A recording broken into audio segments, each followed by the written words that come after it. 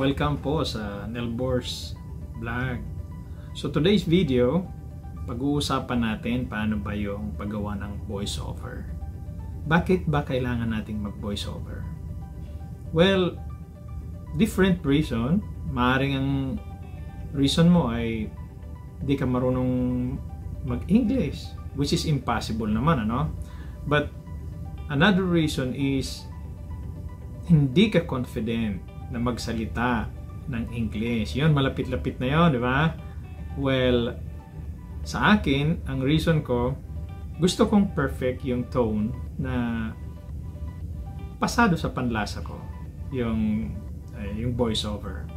So, I created a video, halos 3 ng video nagawa ko.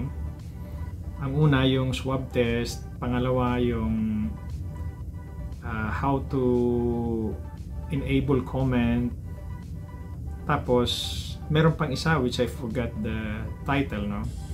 But anyway, pinarinig nyo na na may English sa aking video, hindi po ko yon, voiceover yon, no?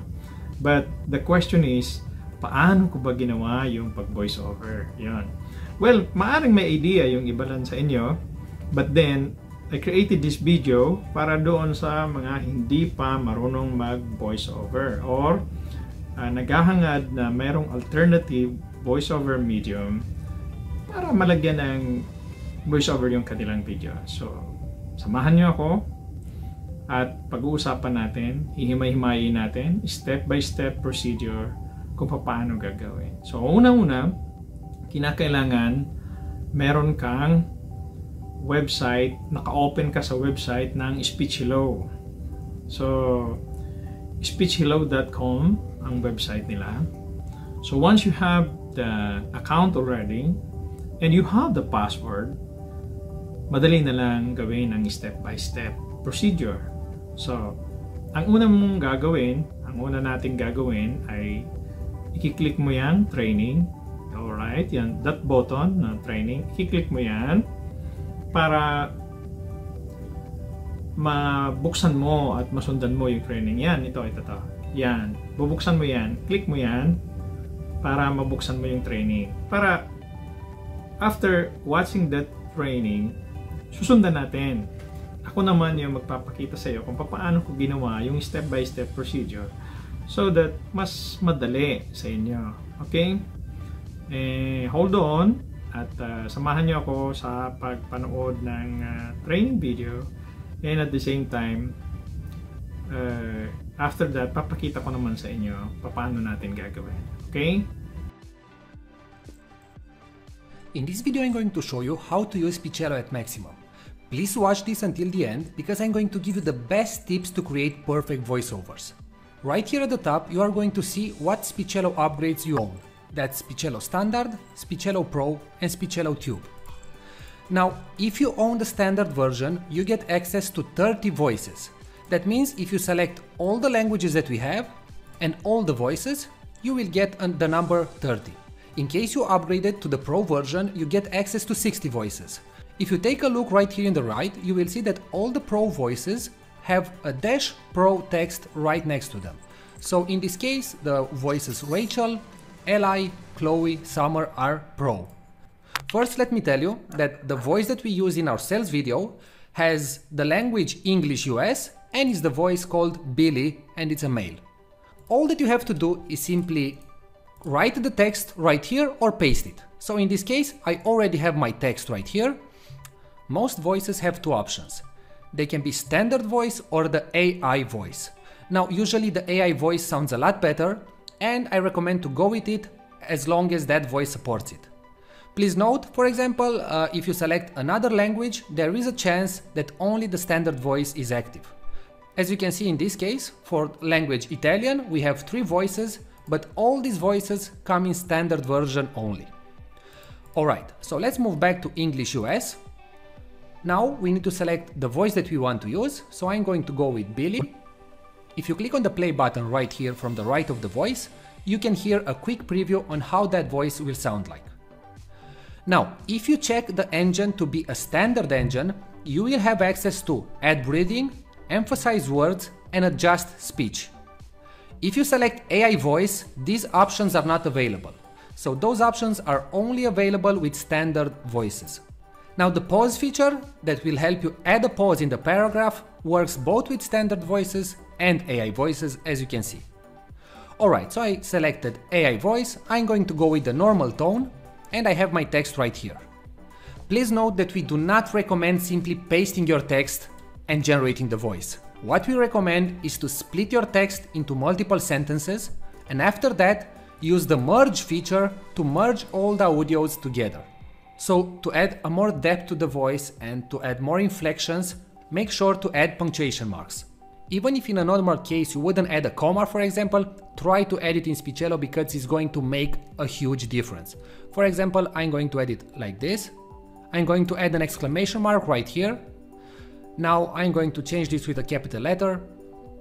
I'm going to add another comma right here and another exclamation mark right here. Right here at the bottom you can see the number of characters that you have in your text. If you have under 500 or 1000 characters, you can generate everything at once. If not, try to split the text into multiple parts.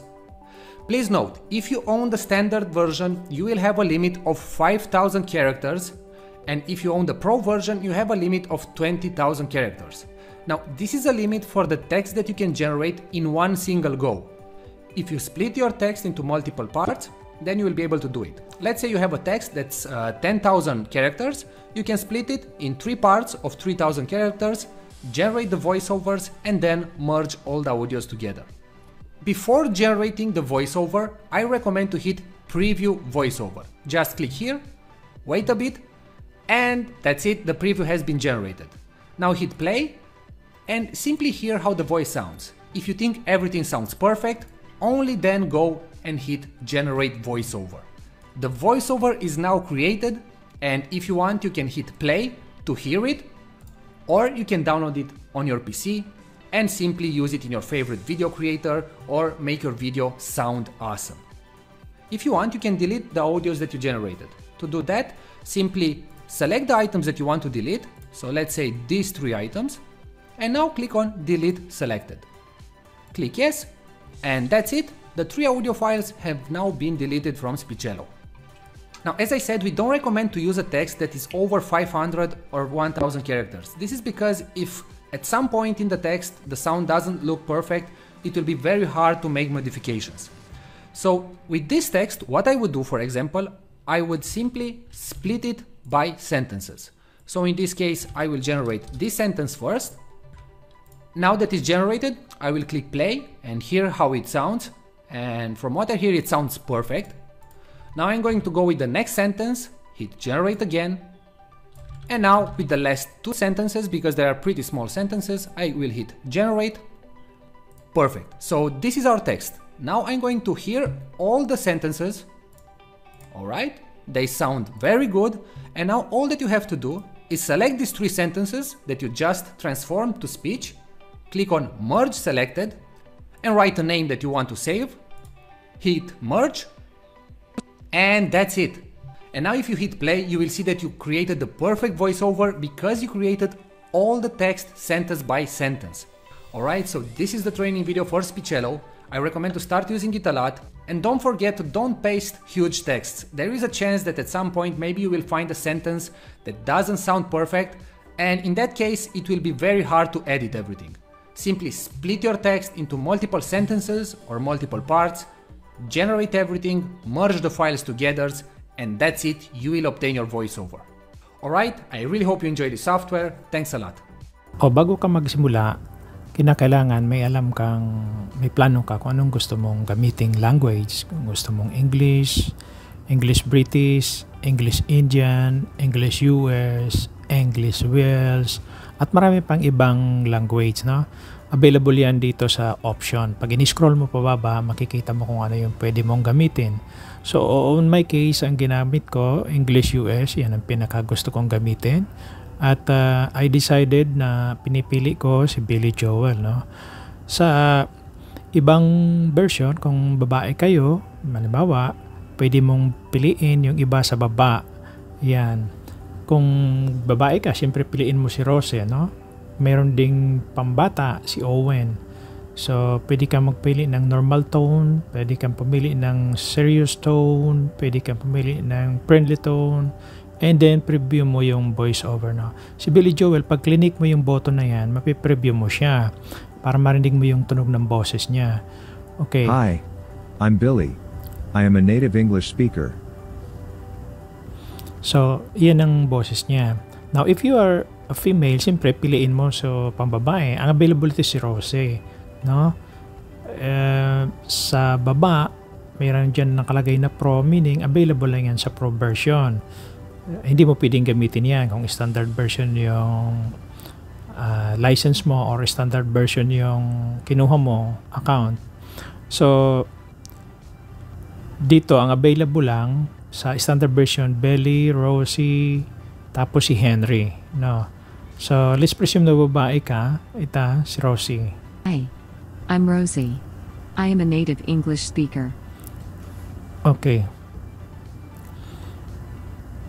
If you are a teen, yan, piliin mo si Owen, no? Hi, I'm Owen. I am a native English speaker.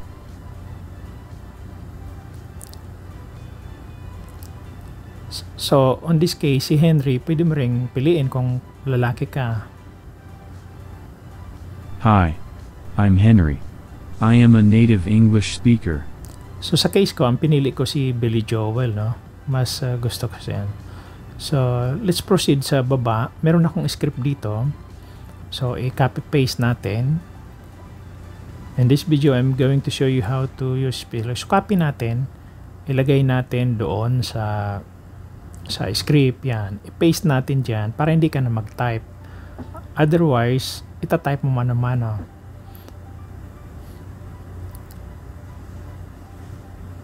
Tingnan nyo, ang importante dito na pag-iwalay-walayin mo siya ng punctuation para hindi dire-diretso.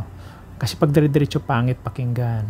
Kung saan humihinga ba, yan, pula yan, in this video, may comma, I'm going to show you, yan, lagyan mo ng comma siya.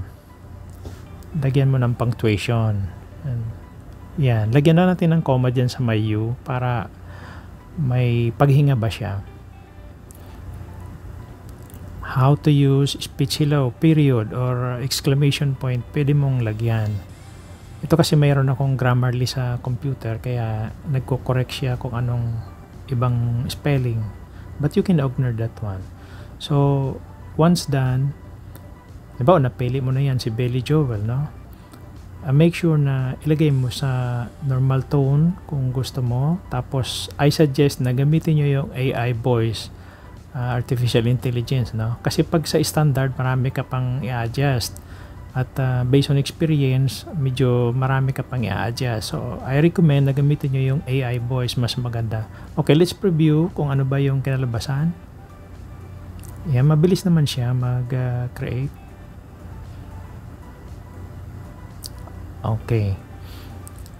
So, ganun yung recorded voice niya. Kung satisfied ka, pwede mong i-generate yung voice. Let's try friendly tone voice, no? Yeah. In this video, I'm going to show you how to use Speechelo. Ayan ang friendly tone voice, no? Sa serious tone, let's try. In this video, I'm going to show you how to use Speechelo. Ayaw ko ng serious tone. Masyadong parang malayo sa katotohanan, no? Mas maganda at suitable sa pangangailangan natin yung normal tone or friendly voice, friendly tone. On this case, let's try again yung friendly tone kung pasado ba sa atin. In this video, I'm going to show you how to use Speechelo. Looks better, no? Parang mas maganda. So, kung okay na sa'yo yan, ayos yan sa'yo, i-generate mo yung voiceover. Click natin. Mabilis lang yan. Okay. Created ka agad. So, saan ba napunta yon? I-scroll down mo sa baba. Yan, nandyan sa baba. Okay. In this video, I'm going to show you how to use Speechelo. Now, if hindi ka satisfied, hindi mo nagustuhan yan, at for example, mas nagustuhan mo yung normal voice, pwede mo siyang i-delete. I-click mo dyan sa right side yan, delete voiceover, no? And delete item para hindi magdoble-doble yung recorded voice mo, hindi ka magkamali. You can repeat again the process kung sino yung gusto mo. Okay. Let's prepare the normal tone. Let's click again the normal tone. Prepare voiceover, generate voiceover. Oh, mabilis lang naman. Okay. Nandito na kaagad siya sa baba. I-play mo. In this video, I'm going to show you how to use Speechelo. Okay, mas maganda pakinggan, di ba? Mas pasado sa atin. So, ang next procedure mo, na gagawin mo, i-download mo siya. Yan. Click mo yung download.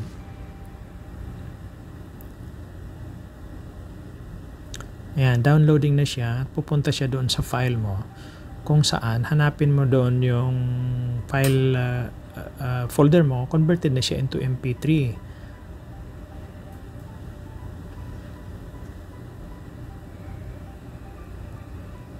In this video, I'm going to show you how to use Speechelo.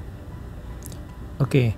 So, now, ang gawin natin, next, kuha tayo ng panibago, no? Try uli natin yung pangalawang script natin.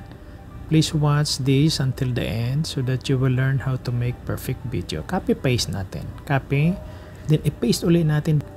Okay. Yan na siya. Pag click mo siya, nandyan na yung dalawa mo. Save mo na lang kung saan yung folder na gusto mong ilagay para madali mo siyang hanapin, no? Okay. Sa case ko, may inedit na akong video na iyan yung mga folder ko. Ayan, na-ready ko na, pasunod-sunod.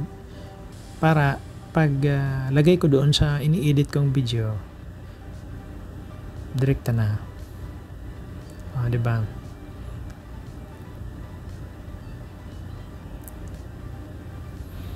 In this video, I'm going to show you how to use Speechelo.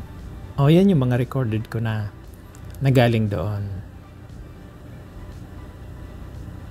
Please watch this until the end so that you will learn how to make perfect voiceover. I have used this Hindi in mo my siya previous video. But then, after doing that, makikita mo, pwede mo naman siyang emerge doon sa Speechelo apps. Pwede mo siyang emerge, but you have to i-check mo sila lahat kung sino yung mga panghuli mong ginawa na gusto mong gawin. Then, click mo lang yung merge. Yan, merge selected. Yan, sasabihin niya dyan na please select the file order. Tapos, lagyan nyo ng merge files, tapos file name. No? Hingan kanya ng file name para mas madali mo siyang hanapin. In this case, let's write a file name, test voice over. No? Merge mo yung file. Then, pag-click mo ng OK, yan. Pinagsama-sama niya na yung dalawa. Yan. Nag-merge na siya. So, pwede mo na siyang i-play or pwede mong i-download. In this video, I'm going to show you how to use Speechelo. Please watch this until the end so that you will learn how to make perfect voiceover.